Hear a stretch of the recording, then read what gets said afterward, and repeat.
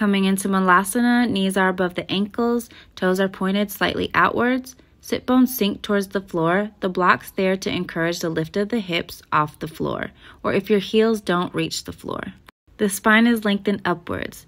The forearms push into the inner thighs. The chest is broad and lifted.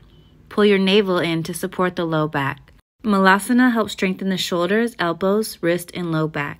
In revolve squat, you bring one hand to the ground in front of you and extend the opposite arm up to the sky, coming into a twist, opening through the chest. This helps open the side of the abdominal muscles, mid and low back. It supports the relief of stress and mild depression. It can improve posture and help cleanse the body of waste, stimulating the abdominal organs. It's good for athletes after a run and for women in their first trimester of pregnancy.